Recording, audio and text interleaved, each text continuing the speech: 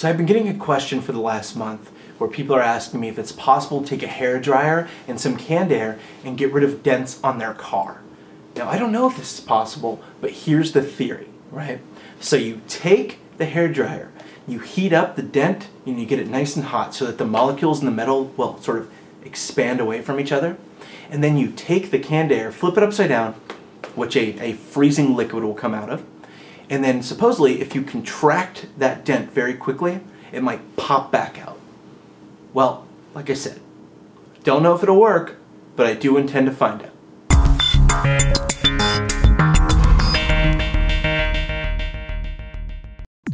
The first thing we're going to do is take a very small paint can and put a nice little dent in it. This is to simulate what it might be like if somebody bumped into your car and left a nice little dent on your door.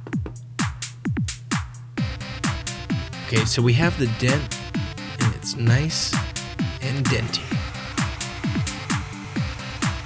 Now I'm going to run the hairdryer here for just about 45 seconds to a minute. Now I'm speeding up the footage here so that you don't have to sit through that.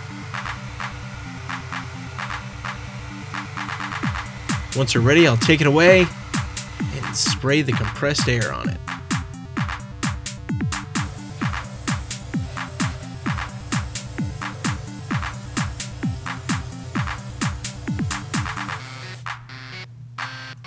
Let's let it sit.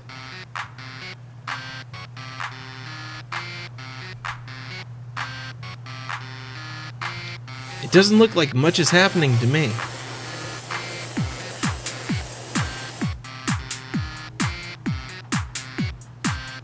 Oh man.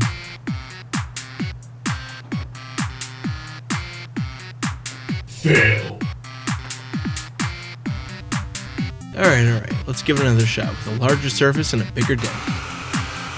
So I've got this big aluminum bowl here. I put a nice dent in it, and now I'm heating it up with the hairdryer. Again, speeding up the footage so you don't have to sit through it.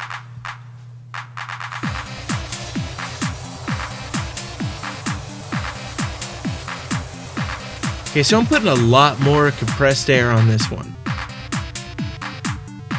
But still, nothing's happening. Double fail.